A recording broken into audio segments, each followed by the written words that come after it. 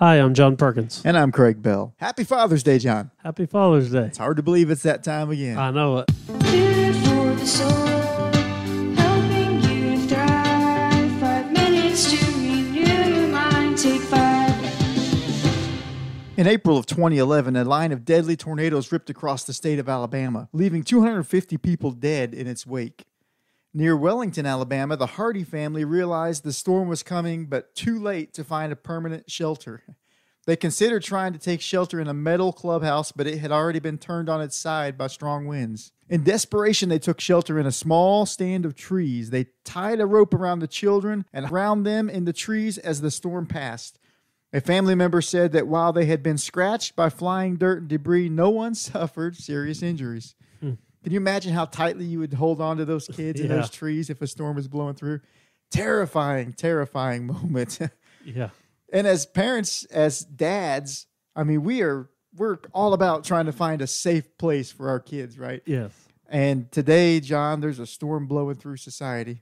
And really, there's only one safe place for us to lead our children to. Yeah. And like Psalm 61 verse 2 says, lead me to the rock that is higher than I, for thou hast been a shelter for me and a strong tower from the enemy.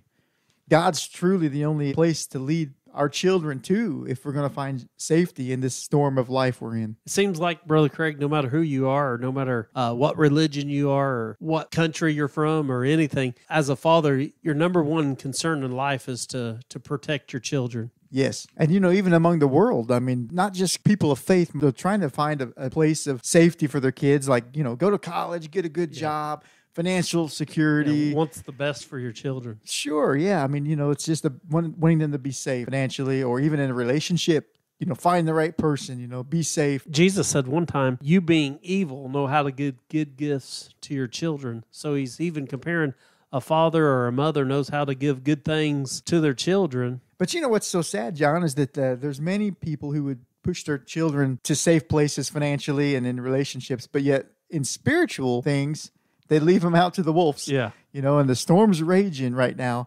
We need a safety of the rock. That's Christ in our lives. That's the only sure place to build. The wise man built his house upon the rock. Yeah.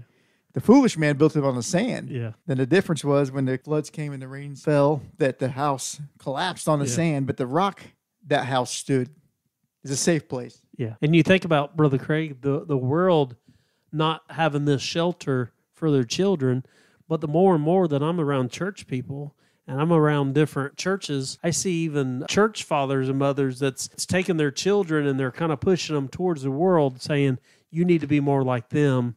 And what they're doing, they don't realize it, but what they're doing, they're getting their children in harm's way. Sure. And the Bible teaches us as parents not to provoke our children to wrath, but it's interesting because it also has the other concept in the family, children honor your parents. Yeah. So the Bible has a lot to say on both spectrums of the family, from the parent to the children, honoring your mother and father. Yeah. You think about Moses when he got the commandments, they had all these big laws about don't kill, don't steal, don't commit adultery, all these big things. And right in the middle of that, he says, honor thy father and mother. So it's important. God has everything set up in the family the way it's supposed to be. The husband is head of the wife and children obeying their parents and parents not provoking your children. So God has everything set up. Yes.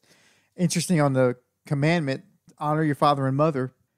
I mean, even in the New Testament, Ephesians 6, verse 1 and 2 says, children, obey your parents in the Lord, for this is right. Honor thy father and thy mother, which is the first commandment with promise that it may be well with thee and that thou mayest live long on the earth. I was taught that verse when I was growing up because when I dishonored my parents, it wasn't well with me. Yeah. It's talking about Exodus chapter 20 when he's reading off what we know as the Ten Commandments in verse 12.